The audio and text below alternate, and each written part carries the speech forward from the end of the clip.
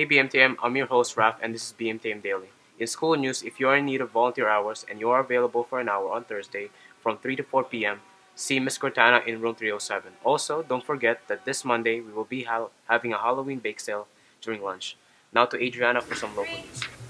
Thanks, Raf. Today in local news, 2 people are in the hospital with serious injuries after a collision near Queen Street East and McBean Drive early this morning.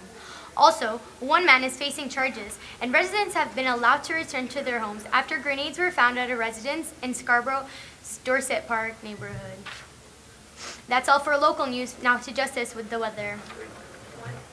Thanks, Adriana. Today's temperature will be 2 degrees, but will feel like -3 degrees. Later in the day, it will increase to 10 degrees, but will feel like 8, and it will remain sunny for the rest of the day.